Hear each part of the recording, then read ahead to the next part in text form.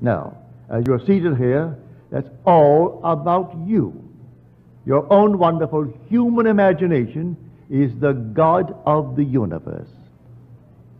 That is the one spoken of as the Lord Jesus. That's the one. Is it really true? Well, you're called upon to test it. Test it and see if it's true.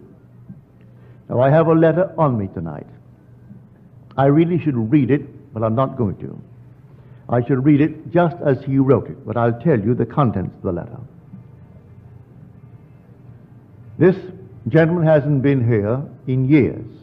The last time I saw him was at the E-Bell. Well, you know who have been coming since the E-Bell, how long that has been. He said, I must tell you this story.